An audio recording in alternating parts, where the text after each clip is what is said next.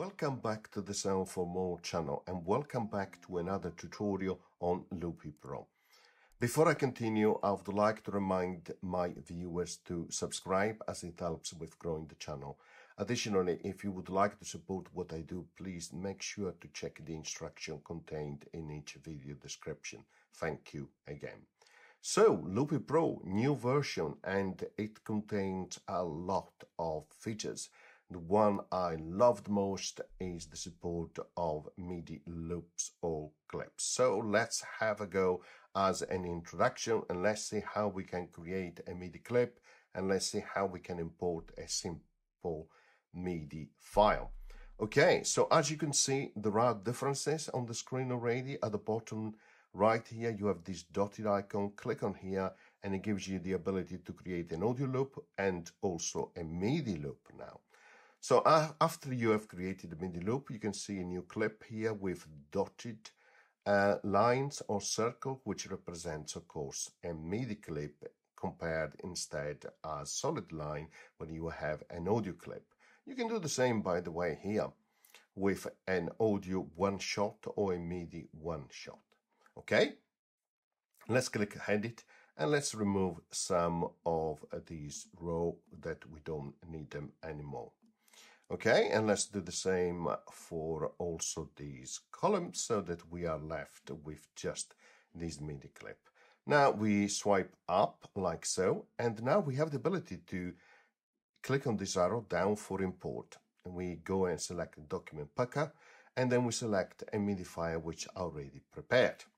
Okay, there it is, a MIDI file preview. Now you can see it tells you also the number of bars, 4 bars, 8 seconds, really good. And you can change, of course, the name here. Let's click import. Okay, perfect. Now we have that MIDI clip here. You can see the notes of the MIDI event represented, okay, inside that clip. Now let's go to the mixer, and you can see some differences already here in the mixer. So for example, you can minimize the channel like so, which is really, really good as well. Okay, you can see the input here, which of course you can change. I'm going to remove that for now as I don't need it. Okay, I can add a MIDI instrument as an AUV3, but I can also click here on the plus on the MIDI destination, and then I can search here for an AUV3. So in this case, let's search for Synth Master and we can choose the AUV3 version. And there it is. Let's click here to open it and double click here on the header of that window to maximize it. We click Synth to see the preset and then we search for a plug sound like so.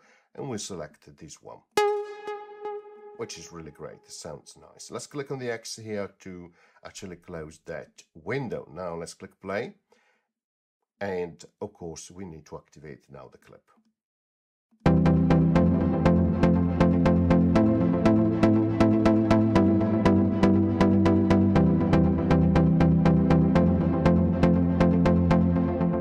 I really like it that you can see the notes being played. It's really, really good. Now let's swipe up with your finger and let's click here and we go inside that MIDI editor. We can click this icon here to maximize it, and there it is. Click here to select and then double click to center that what you have as notes. Okay, that's really great, and you have also the ability to draw notes and also to select. Click here and then click and hold, and then you can select all of them. You can see options straight away to delete, copy, cut, quantize, and you can decrease the velocity, which is great. Okay, and then let's play again.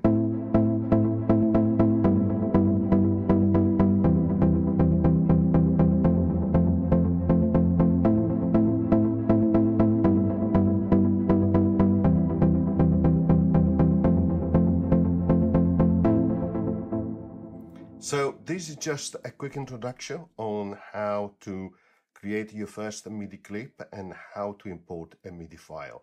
As you can see, really straightforward and so much more powerful. And now you have a much more powerful as well sequencer, which I will demonstrate in the upcoming videos. I hope you enjoyed the short tutorial, and as always, see you next time. Bye.